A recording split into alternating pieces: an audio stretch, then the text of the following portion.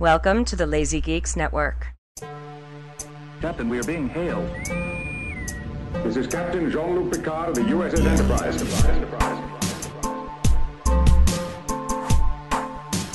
But what could it be? Unknown, sir. Perhaps it is scanning.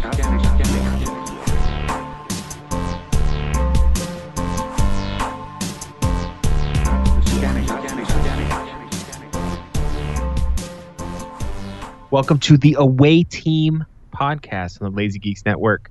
I know usually my good friend Steven, who is here, does the intro, but he's about to die and shit. So I'm headlining this fucking thing. So if you don't like my accent, my attitude, my tone of voice, you might as well fuck off because you're not going to enjoy this podcast. Obviously, Away Team podcast when we talk about Star Trek and the like. Finally, at the last episode of season 1. Thank fucking God. Which is a childhood favorite of mine. This is one of the rare episodes, too, that had the secondary story and the main story felt the same. Like they were weighted the same. There wasn't like this little bullshit Wesley story on the side or something like that. See, the only thing that this episode could have used is a Traveler storyline. That's the only Traveler. Well, Wesley wasn't in this episode. I know, but that's the only because he was in the Traveler. And there we go. It's already started. See, what was probably spoken about like 5 seconds ago was sounding just back then. Looking back on those words, may have actually kind of crossed a line somewhere. Look, I may have been a little rash. Okay? Wesley may have a little rash, too. All right, so... See, the way my bank account works is... way his bank account works. There's no extra Star Trek news. Go watch the latest movie if you want. There's nothing... Ain't nothing special going on. Okay, sorry. Going back to what we were talking about with this episode, like both stories did seem weighted the same, except it kind of felt like the whole kind of Romulan introduction seemed kind of bigger than what it actually became to be. Well, it was supposed to, and we have some behind the scenes notes. We have some stuff, and it was supposed to be a much bigger thing, right? But the thing is that this was setting up for everything. So most of those changes mostly didn't happen until after the fact, till the writer's strike happened. But I don't know. I just kind of like. I know we have this big mystery where thousands of people are dying, and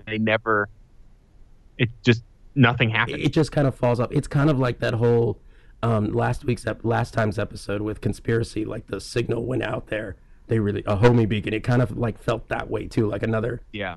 Okay, and I get why, but it just, looking back on it, it feels really weird. Like, okay, I get shit happens, during productions of a television show.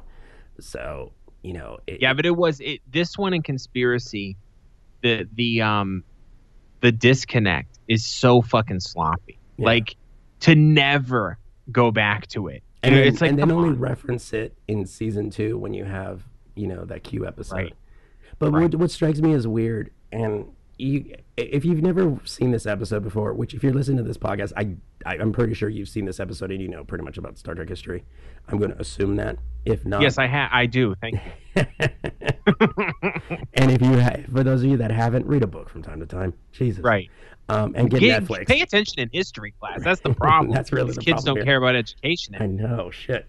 But the thing is that when you're with this, like looking at everything, obviously, this is leading up to this is supposed to be the first introduction of the Borg.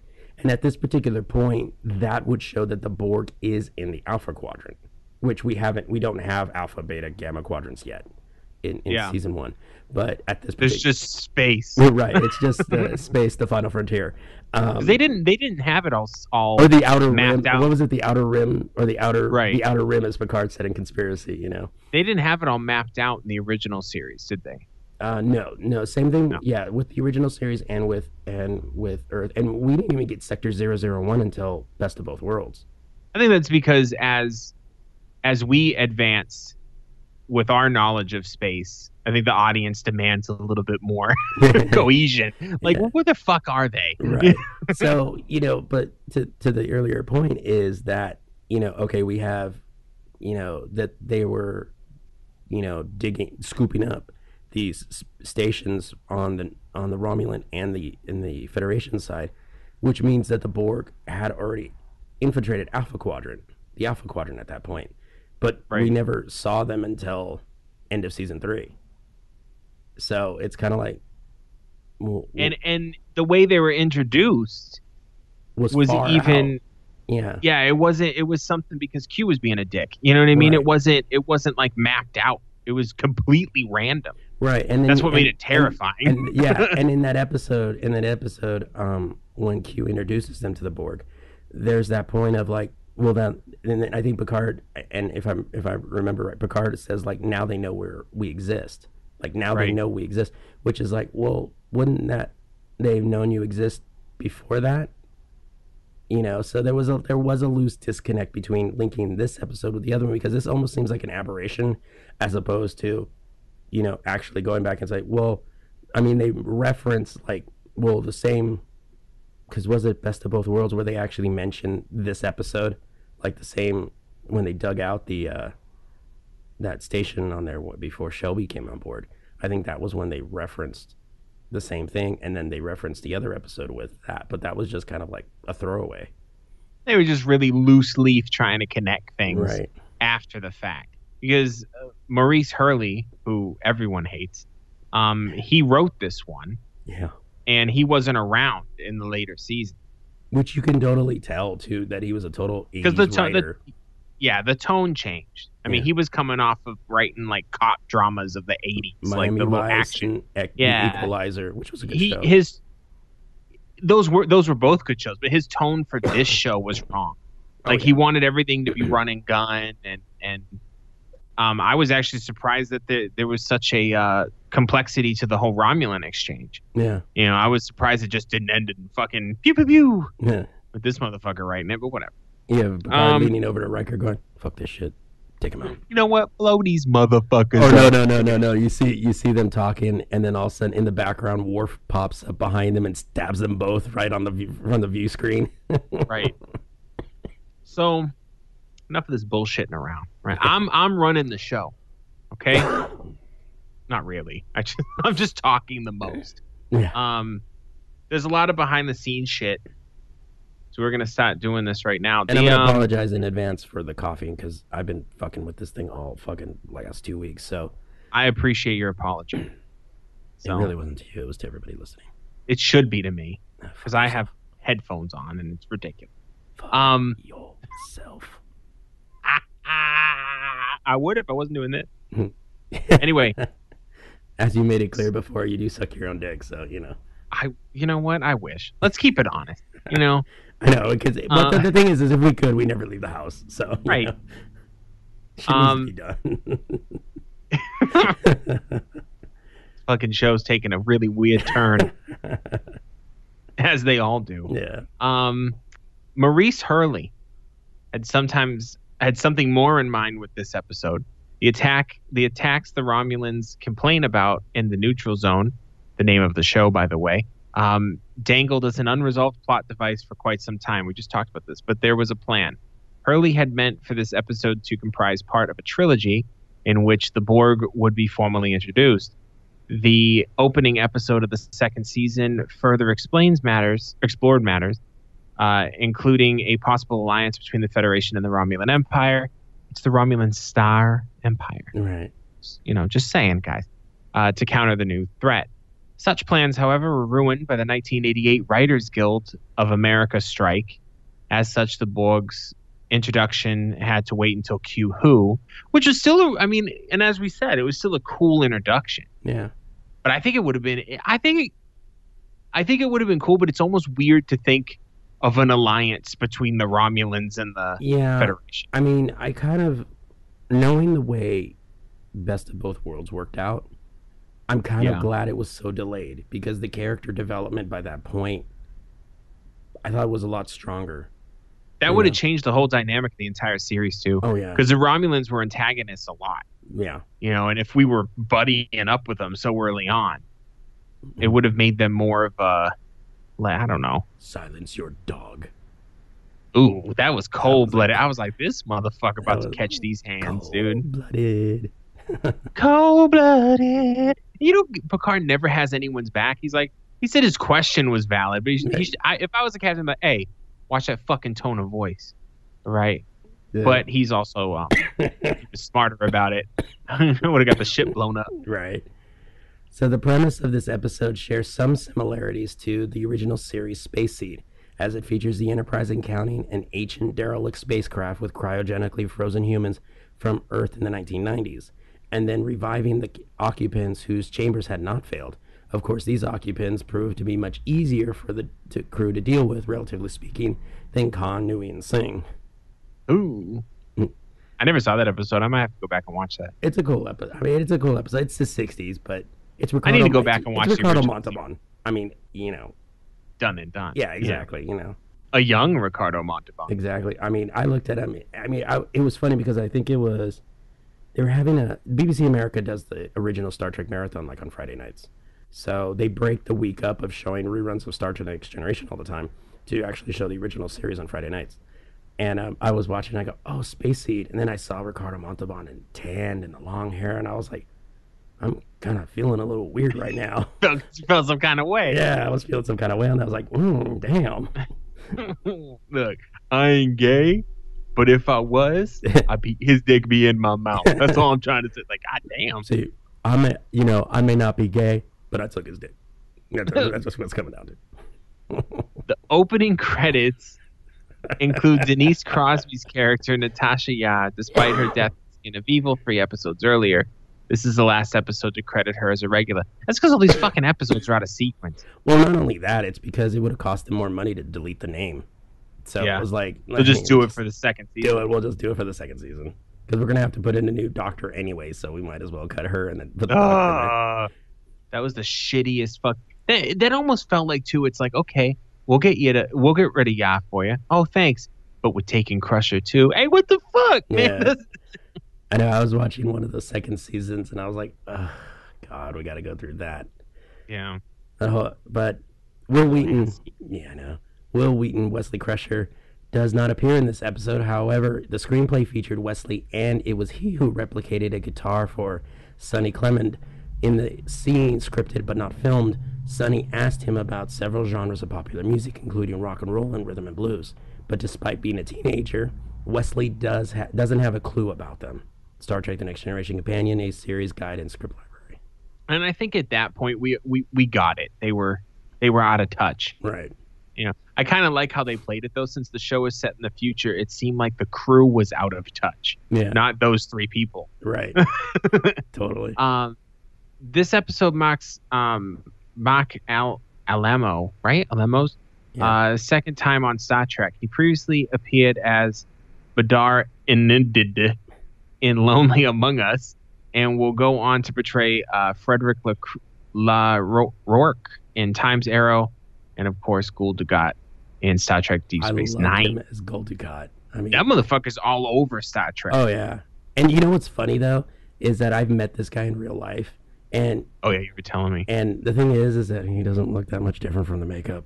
It's one of those. He looks like a Kardashian, like straight up. I know. I looked and I was like, oh shit, that's him, even without like the raised neckline and stuff. And I'm like, that's all it is. I mean, if you think about most Star Trek races, their forehead's different and their neck, and then there's little accents somewhere, but it's not too much off. Yeah.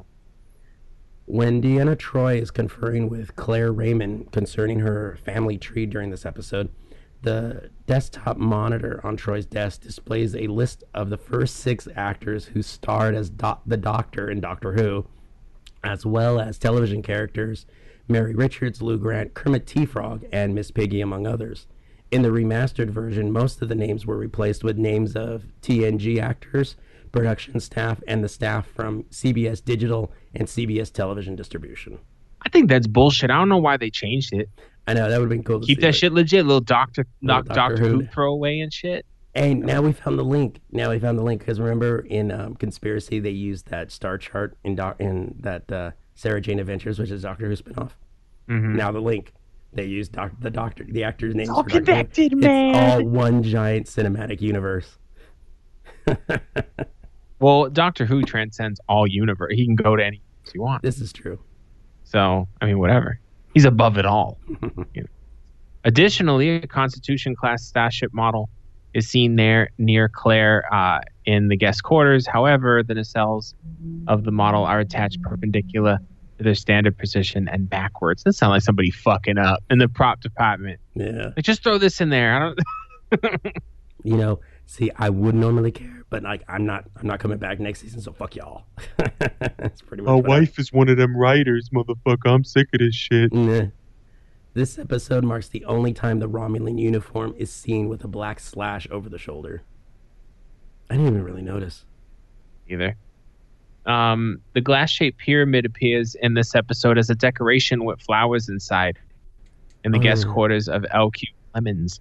It was previously seen in James T. Kirk's apartment in Star Trek II: The Wrath of Khan, and Tasha Yar's quarters in TNG: The Naked Now, in the guest quarters of the Antikins in TNG: Lonely Among Us, and in Café des Artistes in TNG We'll Always Have Paris. Yeah, I mean, at this point, like we mentioned in the last episode too, when you get towards the end of the season, you're going to start seeing a lot of recycled shit. Yeah, because the budget's over now. They've already spent it on all the other episodes. Oh man, so the paintings. Oh wait, that's not it. Oh no, that is it. Yeah, it is. The paintings seen in LQ Clemens' guest quarters appeared previously in the episode Symbiosis, and will be featured in several season 2 episodes. This episode marks the only appearance of the painting missing the planet next to the sun. Some people on these details with these fucking paintings. There's like a painting thing in every show. Well, you know, I mean, there's some people that have lives like us, and others that don't. Which write these. Right. Yeah, we only run and operate a podcast. Right. Specifically for Star Trek. Right. But yeah, we have lives. I mean, what would I be doing if I wasn't doing this? Playing fucking City Skyline, probably. I was just going to say that. That's all I've been doing. The cryonic satellite was identified only as an ancient capsule or space module in the episode. Both the Star Trek Encyclopedia and Star Trek The Next Generation Companion mentions that the name SS Birdseye was inscribed in the hull. The topmost segment of the satellite was labeled with the registry or identification number 4077, one of the many references to MASH. MASH was a dope show, dude. Oh, yeah. I used to watch reruns of that every night because they used to play it at Nick and Night, I think. Yeah, I remember when I, what was it? Like, I would come home from school, and, like, this was, like, just after it ended. It was playing on, like, Channel 11 at, like, 5 and 5:30. So, like, I would come home from school, and then I'd turn on TV, and MASH would be on.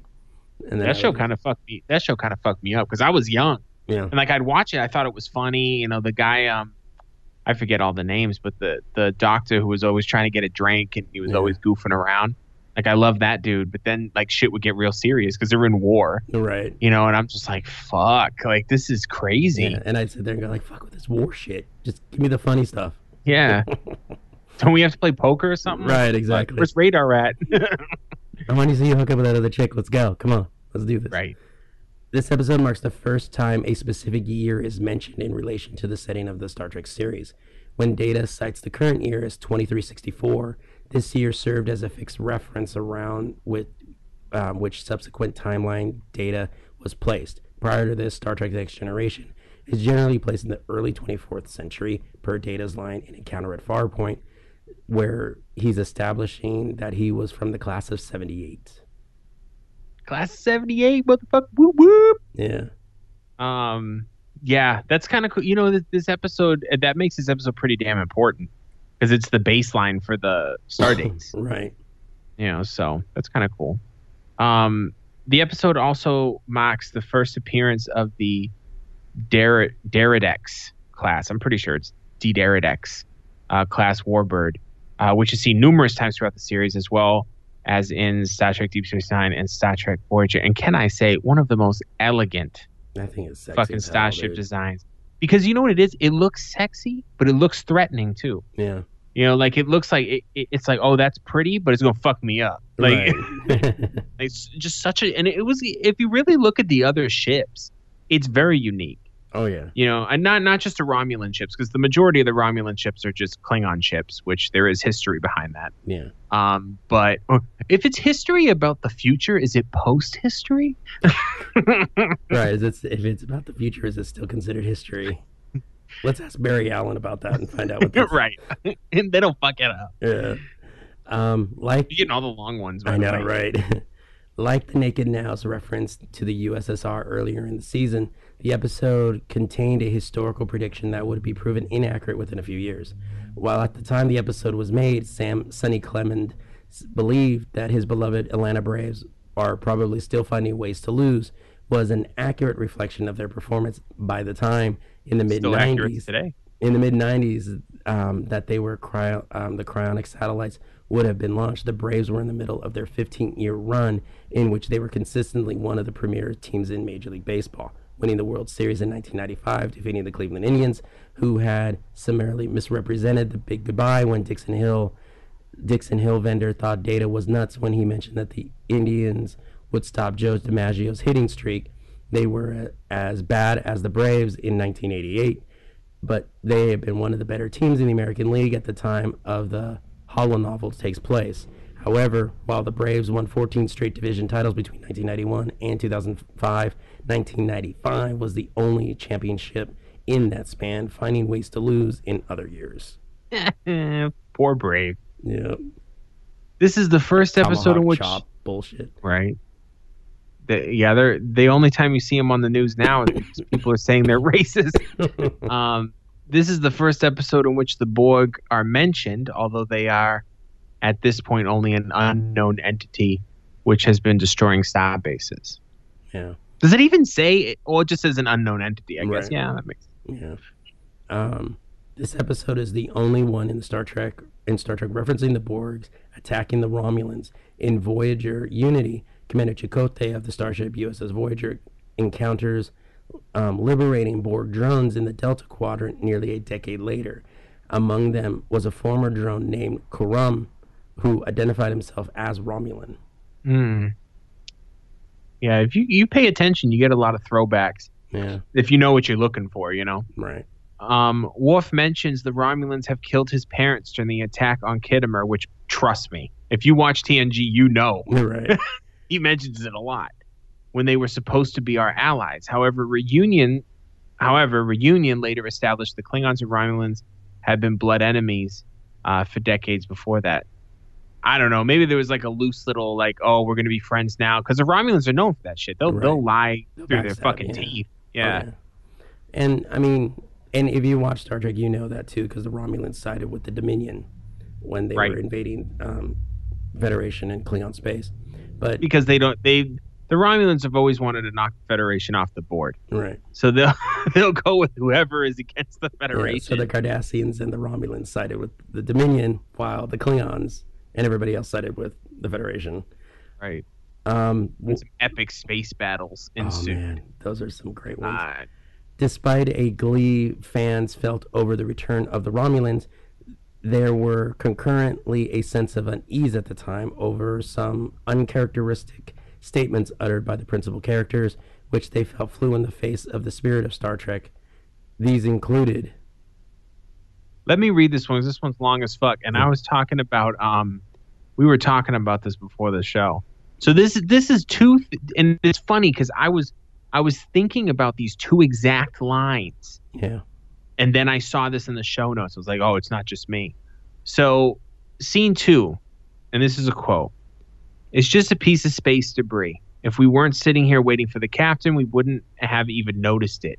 Leave it be, let nature take its course." So Riker, contradicting the exploratory nature of the mission, especially from a period of time in Earth's history which had been established as somewhat mired. What does that mean again?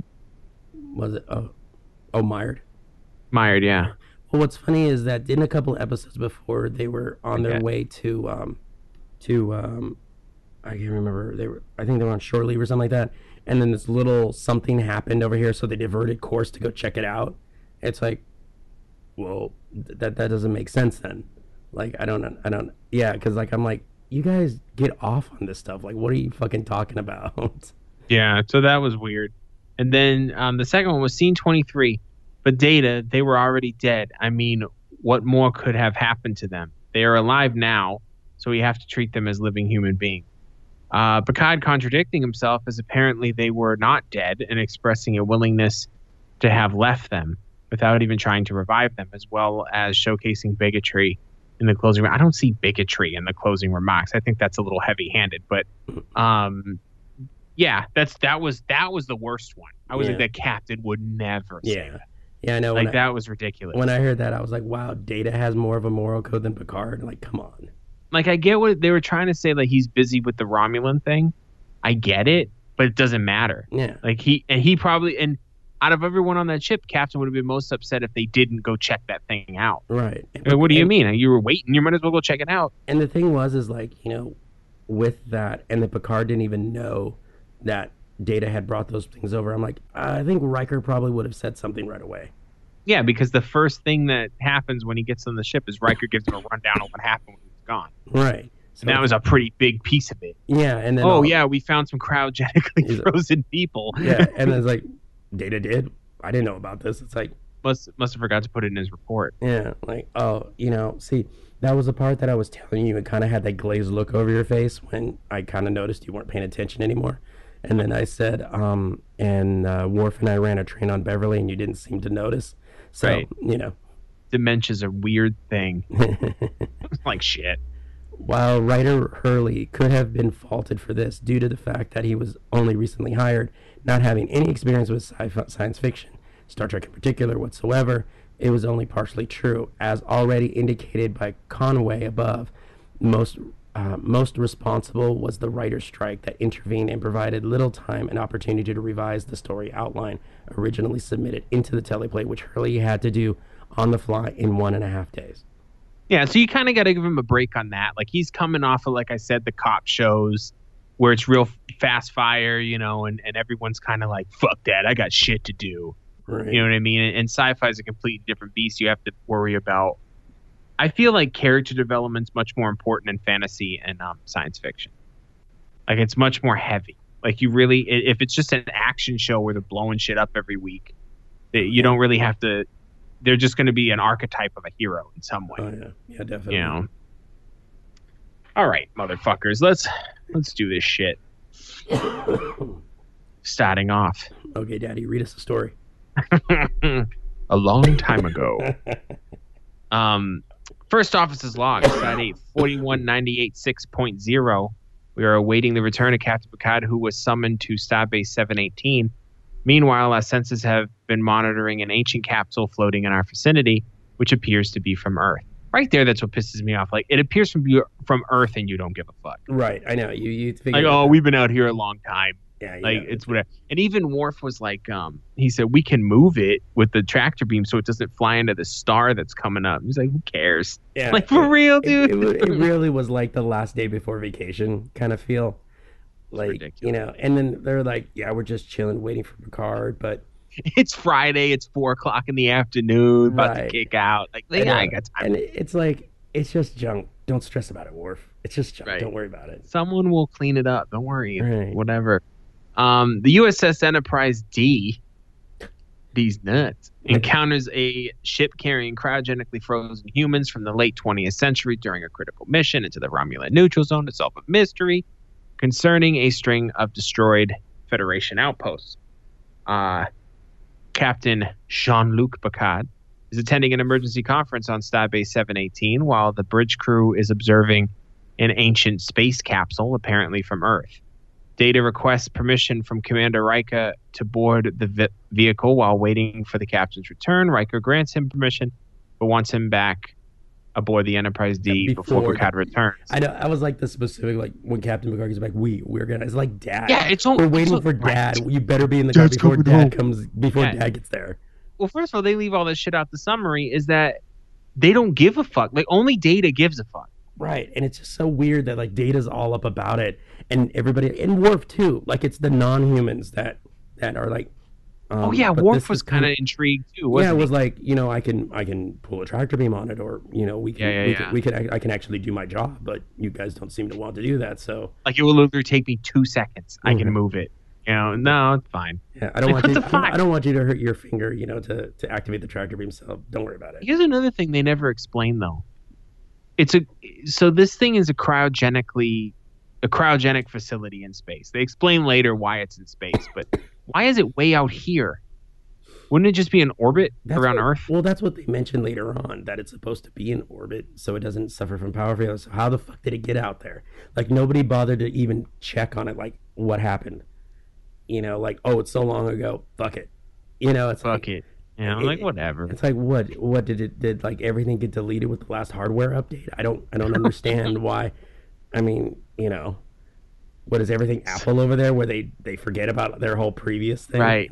The cryogenic facility version 6 has already been out. Like we don't even give a fuck about this one. If you notice on the glass of each of the cryotubes, there is a little Apple logo. Just saying. Right.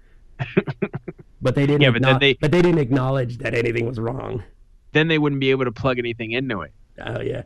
Well, in the extended cut, you actually see a bunch of dongles.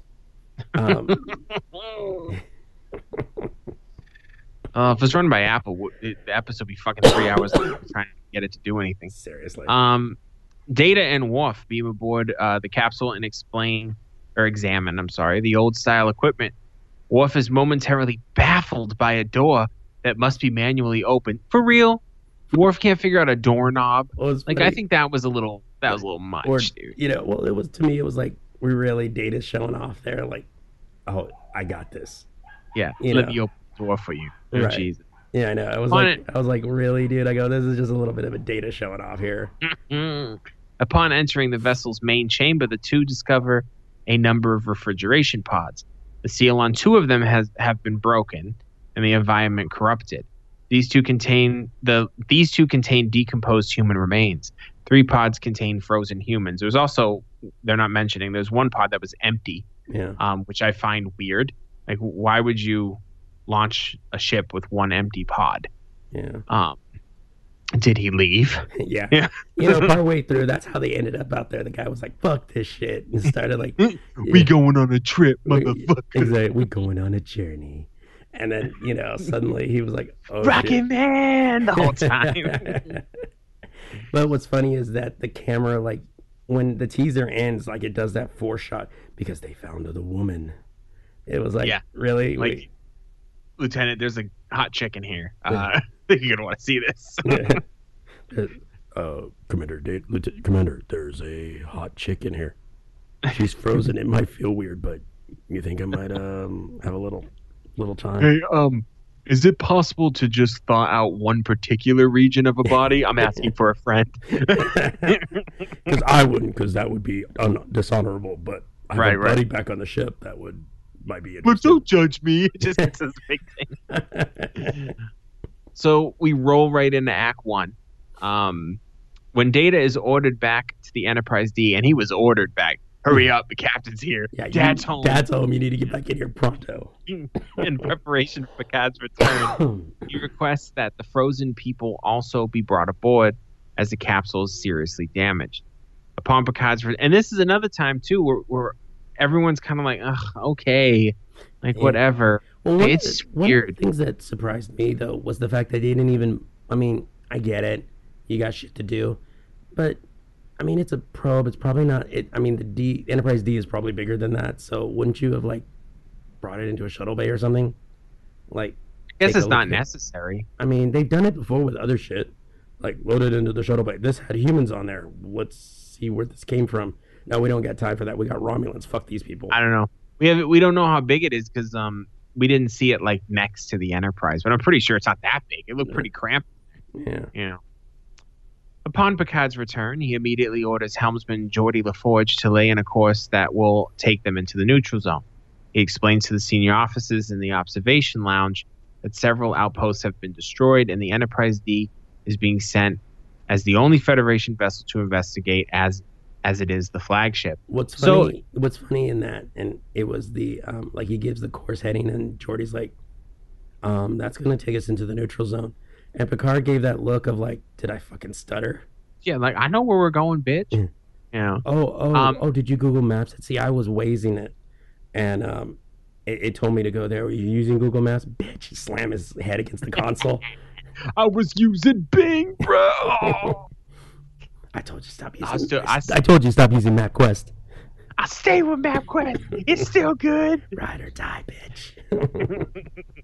It is assumed that the Romulans have been having the problems, but since the Federation has had no contact with them in a number of years since the Tomed incident, I hate when they mention fucking. They mention events and give you nothing. I know. I hate that. Memory Alpha does. Here, hold on. The Tomed incident. It's like the best joke was that in Dodgeball when they're in the finals and Michael Cole's like, this reminds me of the Helsinki incident in 1918, and we all know how that turned out. You know, it's like no. But the Tomed incident.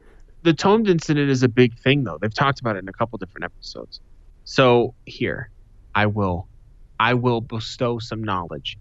The Tomed incident was a terrible confrontation between the United Federation of Planets and the Romulan Star Empire in 2311 that cost thousands of lives. The incident led to the signing of the Treaty of Algeron, which I'm sure you know about the Treaty of Algeron. Who doesn't? Okay. Which banned Federation research into or use of any cloaking device, and led to the withdrawal. Which I always thought was bullshit. Oh yeah, the Romulans can have it, but the Federation can't. There was a reason, though. It's a trade-off, and led to the withdrawal of the Romulan government from interstellar affairs until 2364. So they can't use the cloaking device, but the Romulans will get out of everybody's fucking business for a while. Until what year? 2364. What year is it in this show? 2364. We're back. It all makes sense now. They actually thought that out. The situation is very uncertain. Riker and Worf both advised the captain to be prepared to fight. Worf and Riker were about to throw hands. This whole episode, they wanted to throw down. Like, it was Worf is usually the one that does that, but Riker was, I don't know, man. He forgot to take his vitamins or something. He wanted to kick somebody's ass. Yeah. But he is determined to wait and see what the situation truly is before deciding on an aggressive course of action. Meanwhile, Dr. Crusher has thawed and revived. Before we move into that, there was a part where Picard asked Troy to give him all the information about the Romulans, and I had thought that it was awesome that she had already kind of showed her unimportance in the series by saying, there's very little information about them. Like, I'm already useless in this, and now you're giving me something that's going to be even more useless. Thank you. You know what? I'm gonna kind of disagree with you though, because I feel Troy pulled some weight this episode. Like, she gave the assessment of how they react to things, which guided his hand. That they're reactionary, like they wait for you to do the first thing and then they do it, which caused Picard not to be red alert all the fucking time, guns blazing. And he helped that broad find and he helped that broad find her family. She did some shit. She did some shrink shit, Give her some credit, fuck. And that cleavage, though. Meanwhile, Dr. Crusher has thawed and revived the frozen humans. All three had been cryogenically frozen in the late 20th century. And they were all frozen after they died. Yes. Dr. Crusher awakens the woman, who promptly faints at the sight of Worf. Welcome to the 24th century, Picard remarks to her while she lies unconscious. And the fact that he had that smile on his face, like she fainted at it, was kind of like, he just took a little sadistic pleasure in this episode, it seemed. Like there were, I mean, the fact that Data had more of a moral code than Picard in this one was a little weird, but the thing, It's only really in the first act, though. yeah, and then like she sees Worf and then she faints, and I was like, I wrote down Worf makes all the girls faint, if you know what I'm saying. Yeah, when he flops that dick out. Yeah, he has to unravel it. That's right. That's when the ship shudders. I'm checking my notes to see if I have anything funny to say, and I don't. So, rolling right into Act 2, the humans are Claire Raymond, Ralph Offenhouse, such a fucking Manhattan upper crust name, Yeah. you know what I mean? And LQ Sonny Clemens, this motherfucker's my spirit animal. Dude, I love to do this episode. As the ship continues towards the neutral zone, Riker explains to them what has happened, and the neutral zone or the danger zone. Oh, they're always in the danger zone. And they attempt to make sense of their new situation. Offenhouse, in particular, is shocked to learn from Data that the current year is 2364. Offenhouse is very concerned about his financial investments and repeatedly demands to speak to the captain so he can get in touch with his attorney or bank on Earth. I love how it's what, 1988, 1989 in real world time? Oh, 87. And they don't even give a shit that they're in space. Yeah, like none of them. Well, I mean, obviously the Clement guy is just like all about whatever, dude. He's just like, let's do what we do, you know? And the other guy is like all about his money, and it's just like, okay, I kind of get it, 80s self-indulgent, but at the same time, it's like you're all in fucking space, like. How the like enjoy that for a second. But the thing you know is what I mean? that the questions should more be like, instead of how did we get out here? But right. All the guy kept saying was like, oh, I'm sure my stock split 50 times since this. Like, and I think that's part of the gag too, is that he's in the 20th century. We only cared about money, and I'm like, in a sense, but I think if you got Donald Trump's ass up there in the fucking spaceship, he'd be like, where the fuck are we? Like. What got us to this point? We're out here in space.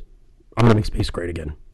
He's gonna build a wall on the neutral zone. Exactly, to keep the Romulans on their side. Well, what's funny though is that, like, after Picard went back to the bridge, he tells Riker, "You're dealing with the old people. Keep them out of my way." Like, yeah, that was funny, and he gave him that serious look too. I would expect him to be like, "For real." Oh, one thing they didn't mention in this. Let's rewind a little bit to Act 1. They didn't mention what these three people had wrong with them. Right. The woman died of an aneurysm. So it was very sudden. She was healthy and then just pop. The businessman, Offenhouse, he had a heart problem. And Clemens, Sonny, he basically heavy living, like drinking. Yeah. His body was all deteriorated. Liver was failing. Too afraid to live, too afraid to die. Yeah. Yeah. Too afraid to die, but too scared to live, something like that. Yeah, something like that. It was pretty legit, though. And it's kind of true because a lot of people do that. Like, we were talking about that off before the podcast. People like are severe drug addicts because they're a lot of them are just scared of life. Yeah. And it's sad. But let's not get too existential. Which is what I do all the time, Oh. Anyways. Where the fuck was I? Okay. Oh, we're in Act 3 now. I guess that's all that happened in Act 2 was we met the old people. What else happened? I know some more shit. Yes. Well, like, it was funny because, like, they explained what had happened. I put a note here that they just explained everything that happened, but then the woman needs everything to be explained again. I always hate that in drama. Like, they explain everything. Like, wait, what happened? Tell me what happened. It's like they just spent 5 minutes telling you what happened. Oh, but they were so heavy with it too. Like they explained everything, and then she goes, "Can someone tell me what's going on?" Yeah, and I'm like, they just fucking did. Yeah, like, what's the matter with you? I know, right? And I know I get it. It's to explain it to the audience, but there's more clever ways to do that. What I thought was hilarious though was Clemens' line of, like, when they were talking about that being a racket or whatever, and he's like, I figured I'll give them the money instead of to my ex-wife. Yeah. I was like, right on. That was awesome. I even quoted it when Data was leaving. Sonny Clemens took a liking to Data. Yeah, he did. It's not really explained why. He just did. I think it's because Data's the only one that wasn't really judging. Yeah. Data wasn't annoyed by them being there. Everyone else was annoyed. He told David maybe later we can find consistent in the first season. Yeah. He said maybe later we could find some low mileage pit wolfies and help them build a memory. I was like, what? Oh my god. I was like, what the fuck does that even mean? Like, I'm totally at a loss. It means some young women to fuck.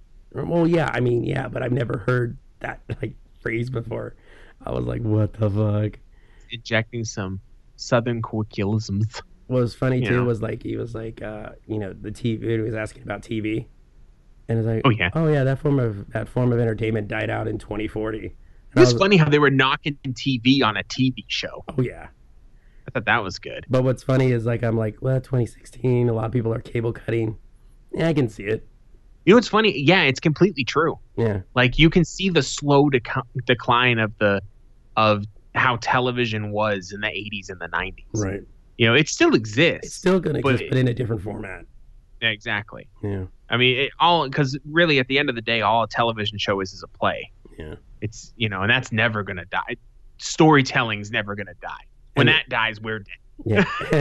And then when Riker and Data are walking down the hall, and, he was like, he goes, I look at them and I wonder how we survived the 21st century. And then I was like, yeah, I'm still wondering that myself. Fuck. Yeah. You there? Now.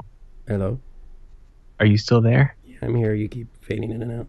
No, you're fading in and out. I can hear you. You're fading in and out. Anyway. Where the fuck are we now? Oh, Jesus Christ. Act 3. This is hard.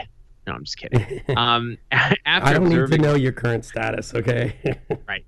After observing Riker use the room's comm panel, Offenhouse calls Picard, interrupting a meeting in the ready room with the officers involving the upcoming Romulan situation. This forces Picard to visit the survivors. Picard's a smooth pimp, too. This dude's still yelling on the comm. Picard just busts in the room like, what's good, motherfucker? Like, what do you need? What I thought was funny was before that when he's like, what's a QE2? And then he's like, he's comparing the Enterprise to a cruise ship. That was funny. That was.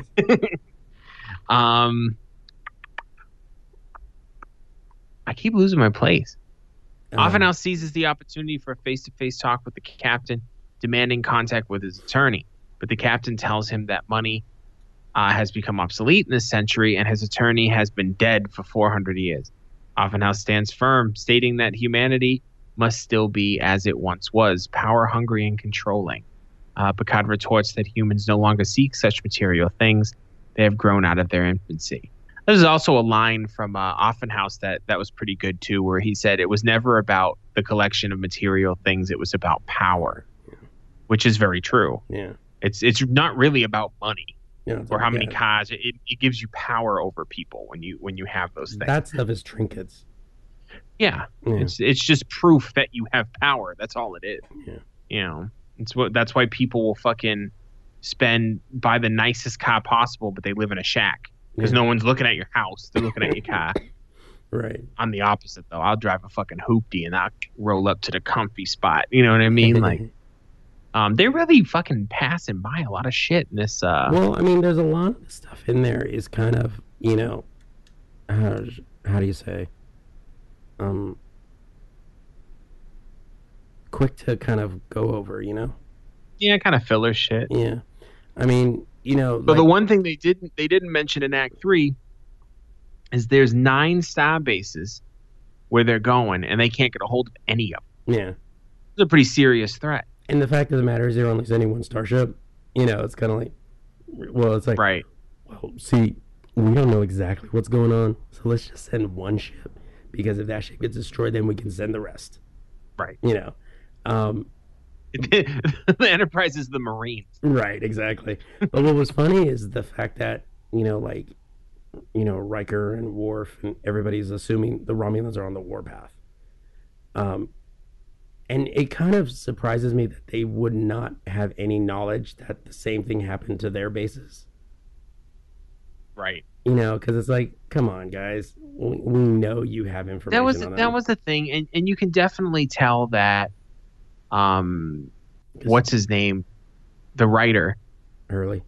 Really didn't have a feel for what he was writing for yet. I mean, even if it wasn't science fiction, you got to go with Cold War mentality. Like, we knew what was going on in Russia. Like, you're going to tell me that nobody knows what's going on over there?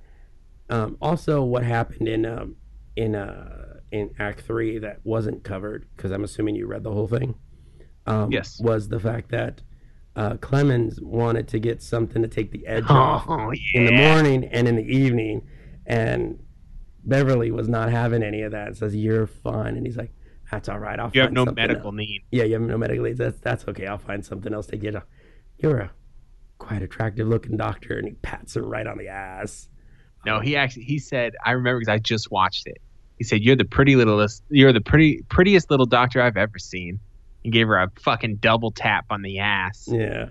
And then she's like, much obliged after he left. I'm surprised she was like, what the fuck? You see him do like a yard judo chop on him or something like that. Yeah. And also there was that scene between Clement and Data in his quarters where he was like wanting something to do because he was going stir crazy. And he's like, you know, and he's the only one that had any sense that there is stuff greater than himself. And he was like, you know, and he said this line that I thought was cool. He goes, "No, I get it. You know, you guys got something big going on. It's the same dance but a different tune." Right. And I was like, and then he said because he told Data he wanted to throw a little party because he was bored. Right. And then at the end, I think Data said the Romulan Star Empire or something, and then he says, well, we won't be inviting these Romulans to our party, will we? And Data's like, no, that wouldn't be appropriate. Right. So you could the funny thing is he's purported as the dumbest of the group, but he's the one with the most clarity. Oh yeah. Because he knows who he is. Right. Like he's not trying to prove anything to anybody. Yeah, he's not trying to prove anything to anybody, but also he, instead of talking, he's listening and he's noticing. Exactly. He's observing. And that's more of what the creative people tend to do, is that they tend to talk less, but they tend to watch more. Pay attention. Yeah. They'll joke around a lot, but they're Right. paying attention to what everyone's talking about. Yeah. And the counter that too in the same act was Offenhouse after he was done yelling at Picard like a fucking child. Picard, you know, goes and comforts the crying woman because it's the 80s and we got to have a woman crying. Right. He gave a sincere apology and said, you know, this is just the first time in my life where I have no power over anything. Like I feel like I'm out of control Right. and out of touch is what he said. And Picard was like, that's the first thing you said that I understand. You know, because that makes sense. Yeah. Like he's used to having ultimate dominion over his life, and all of a sudden now he's just sit here and wait until we're done. Right. Yeah. And he don't play that shit. Of course he doesn't heed his own fucking words and starts acting like a jackass again. Yeah. Act 4. It was a momentary lapse in judgment. Then he went back to his normal self. Right. Act 4, we got a captain's log in this one. Captain's log supplemental. We have arrived at the edge of the neutral zone where we will now have an opportunity to learn firsthand what happened to our distant outposts. So just for clarification, because it was kind of hard, they didn't really say it explicitly, but the Federation or the Enterprise has not crossed the neutral zone. They're right next to it. Right. Basically. So I just want to, that makes sense later. I just want to make sure we're all aware. When the Enterprise D arrives at the edge of the neutral zone, they find that a number of outposts have been completely obliterated. There is no evidence of conventional weapons or attack. Meanwhile, actually, what was it? I think it was Worf who said it looked like somebody took a hand and just scooped them off the planet. Right. Like some crazy kind of weapon. Meanwhile, Offenhouse notices the tension level on the ship has jumped up and decides that he must take matters into his own hands. Which was funny because, like, when they initiate the yellow alert, I didn't see anybody moving any faster.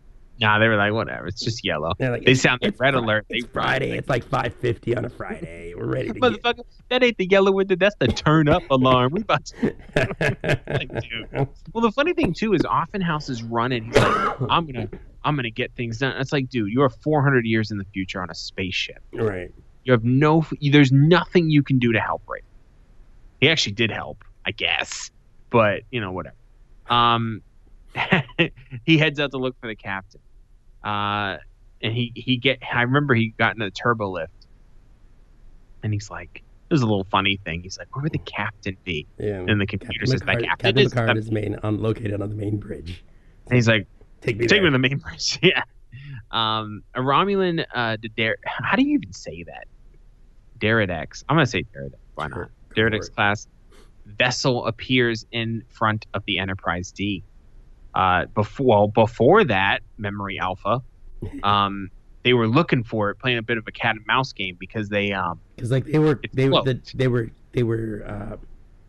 sensing disturbances, like they were kind of cloaking and not cloaking, like seeing what Captain called him on it too, because he said they're trying to see, and this goes back to, and I have to give her credit, this goes back to what Troy said. Do something crazy. Yeah. Yes. They're trying to get the captain to do something crazy. Yeah. So he doesn't take the bait. So Picard recuses to fire on it as it decloaks, which Riker and Worf were like, this is our only chance. We can fire on it when it decloaks because the shield's not up. And he's like, fuck off. I think he just said no, which was funny. He went no, and they just were like, Yeah. Like scolding him, like wrapping up a newspaper and tapping him on the nose. Right. Like, no. Offenhouse appears on the bridge just at this moment and is ordered off by Riker, but the security officers are distracted by the Romulans and fail to remove it. And it was so obvious that they just kind of grabbed him, looked at each other, and shook him a little bit. Yeah. Until the next line. Yeah. I was like, you guys suck. Moving on to Act 5. The Romulan ship responds to the Enterprise D hailing them, and the Romulans reveal that their outposts have been destroyed in the same manner as the Federation's. Picard asks who was responsible, and the Romulans fall silent. Offenhouse interjects, they haven't got a clue. They're hoping you know, but they're too arrogant to ask. Right. Which he's correct.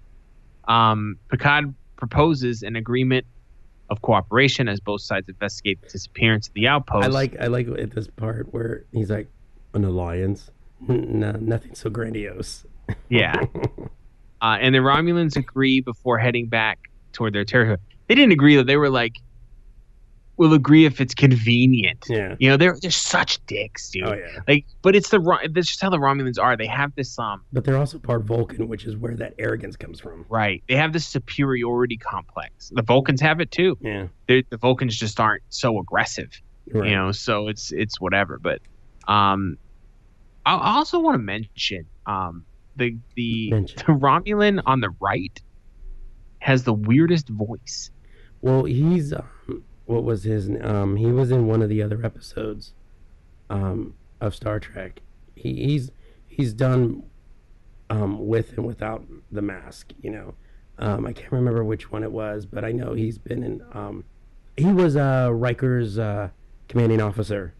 Can't remember which episode that was. I mean, that's fine. He has a very deep, kind of deep, kind of Riri voice. Yeah. I think it was more prevalent because he was with that other dude who plays in Deep Space Nine. Yeah. And he has a very sing-songy kind of voice. So their voices were on the other end of the spectrum. So it gave this weird dynamic when they were talking. Good back. Yeah, I know, right? And this was the part where, Worf gave kind of his backstory with the Romulans. And when the Romulans are discussing, their stuff and then Worf says, what did Worf say? He said something to the effect that, I can't remember what he said, but then the Romulans, silence your dog. Yeah, real quick. I was like, damn. It was a really good scene, and this little summary doesn't do it justice. So I head back to their own territory with Tabak stating to Picard that the Romulans, quote, are back. Yeah. Offenhouse is finally removed from the bridge. Deanna Troi helps Claire locate one of her living descendants, and Picard makes arrangements for the 3 humans to be... Why do they keep saying 3 humans? To be returned to Earth on the USS Charleston at the nearest starbase. At Warp 8, they can make it there in 5 days. Riker says that it is a shame they can't take the 3 with them. It's like a visit from the past. Picard tells him that would be a step backward when they still have so much to do and learn. That's not what he said. No, he said Picard that would tells take us him in that, the wrong direction. Yeah, he says that would be going backward. Yeah, that's what he said. It reminded me of a quote that I heard from that show, The Vikings, where it said, "Don't look backwards. You're not going that way." Yeah, yeah. I like quotes like that. Yeah, or like the you don't have eyes in the back of your head because you don't need to see where you've been. Right. Yeah. Just need to see where you're going. Onward and upward. Even says the Enterprise D continues onward. Aha! And because there is no relative, direction in space, you can't say upward or downward or anything. You can't say forward or anything. Yeah. Just, they're moving. They ain't going. They're not going to Earth. Is basically what we're trying to say. That is the end of season 1. Fucking hey, dude. I definitely real quick forget what the first episode. When I was thinking about this yesterday, we've finally hit the end of season 1, and I was like, God, it took us such a long time. But I forgot that when we first did this, for the first several months, we were doing 1 episode a month. Right. And then in October of last year, we started doing 2 a month, and then we got through it faster. And if everything holds, if everything holds the way it does, and we don't miss any episodes, in 2017, we should get through the entire 2nd season in that year. Yeah. Give or take. But we most likely will miss a few episodes, so, we'll see how we fix that. The next episode to start off season 1 is a Troi episode. Well, actually, no. Our next episode on our show will be an aberration. Because we're going to do the Enterprise one. Yeah, we're going to do Enterprise. These are the voyages. These are the voyages. Yeah, that's going to be fun. Which is a TNG infused episode, which I still don't understand why. The last episode of Enterprise, which plays out as a holodeck recreation that Riker is running. Right. A very old Riker is running. Yeah, which is a very, very big discrepancy between the way Riker and Troi looks in that episode versus the episode that they're actually, trying to incorporate it in, which makes no sense to me, but we'll talk about that next time. But then when we come back in 2017 after our break, it will be a Troi episode and the introduction of Pulaski. Child. This is the one where she's pregnant. She also has curly hair. Yeah. Oh. And in this one will be the what is it? I think is this the first one with Whoopi Goldberg too, isn't it? I think she shows up in there. She is in that episode. I don't think she was in any episode. It is a rewritten episode because this was during the Riker strike, which is from Phase 2 when it was going to be Shatner and crew coming back, and Lieutenant Ilea, who was in the motion picture, was supposed to be impregnated by an alien, otherwise known as. I like Guinan. It's one of my favorite characters. She's so fucking dope. I don't know. I liked Whoopi Goldberg back in the day. She's gotten a little weird now, but I liked her back in the day. It was funny because I got sick just before my Thanksgiving break. So I was off for 5 days and I was sick the entire time. Sucked. So my brother had to work Thanksgiving Day, so I was home in bed, just this Thanksgiving sucks. So we, because he had to work Thanksgiving Day, we had Thanksgiving the day before, which still kind of sucked because I wasn't feeling well. But I ended up watching Star Trek Generations because for some reason, after watching all these episodes, I was like, I want to watch Generations again. It's a good movie. It's kind of weird. It's a good movie. I think that the thing is that once you get out of the old Enterprise, and you start the Next Generation story, it is a good age story, which I think Star Trek always does well when they talk about time and mortality and all of that. I think because Star Trek 2 dealt with that really well. And Generations, I think, dealt with that as well. And I think Generations kind of gets the shortchanged a little bit because too many people focus on Data and the memory chip and stuff like that. But it was actually a good movie, and to me, there's an emotional string to it because a year before that movie came out, I lost my mom to cancer, and she would only watch the original Star Trek. She did not like Picard. She did not like The Next Generation. She was like, Captain Kirk. No, it is, Captain Kirk is it. And a year after she had passed, in Generations, my brother and I were watching it, and Picard and Kirk is like, wanting to fix the life that he messed up, and he goes, and I'm gonna marry her, and then he says her name, which is my mom's name, Antonia. Oh, shit! And I was like, oh my god, my mom would have just like fucking, her head would have exploded.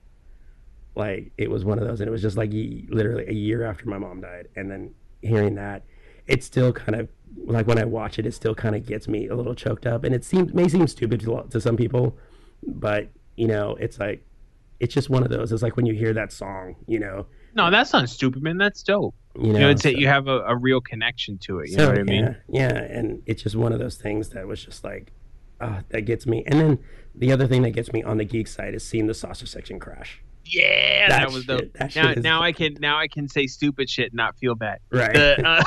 Yeah, that saucer shit. That whole thing was tense as fuck. Yeah. And the cool thing is because I was watching it again, is like there's no music.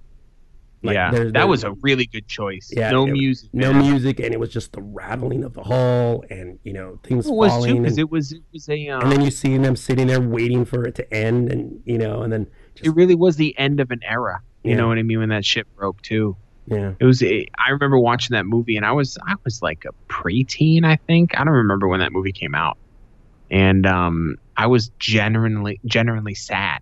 Yeah. It was like the Enterprise. Because you spent so many years watching it. You know what I mean? It's like crazy. And watching that end, and then just seeing like when the ship comes to rest and then everybody slides forward. Because you're like, oh yeah, inertia. That's a thing. Oh yeah, we're not in space anymore. Yeah, that whole physics thing. Yeah, But I like that the Enterprise E was slick as shit. Oh though. Fuck yeah, dude. Ugh. All right, so I'm all doing sorts of weird. Let's get this outro out the way. Even though you've just talked for 10 fucking minutes. So same as always, gents and ladies. We want to hear what you have to say. If you don't have anything to say, figure something out. And hit us up on one of our many outlets before Steve dies. Right. Please. Definitely our Facebook page, Google Plus, Instagram, Twitter, fucking Snapchat, send them nudes, baby. You know what I mean? Even our email. Email. It's all the Lazy Geeks. What's the email? Lazy Geeks. The Geeks at thelazygeeks.com. You wanna read your little personal thing? All right, you guys can find me on the interwebs. I know I haven't been on much lately, but it's just you know how it is. On Twitter, you can find me at a middle-aged geek. Instagram, middleaged_geek, or check out my blog, themiddleagedgeek.com. And I am on Twitter at sapientlg. I don't post a lot because I'm one of those people that if I don't have anything to say, I'm not just going to say something. But I am on Twitter every day. Like I read other people's shit, and stuff like that. So that's it for this edition of The Away Team. I'm Adam Riley. I'm Steven Vargas. What do you say? Make it so, motherfuckers. Make it so, bitches. Captain, we are being hailed. This is Captain Jean-Luc Picard of the USS Enterprise.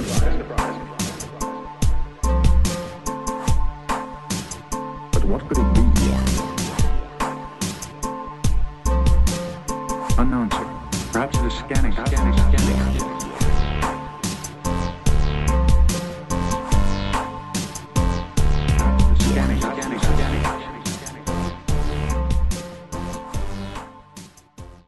This has been a production of the Lazy Geeks Network. Available only at thelazygeeks.com. Goodbye.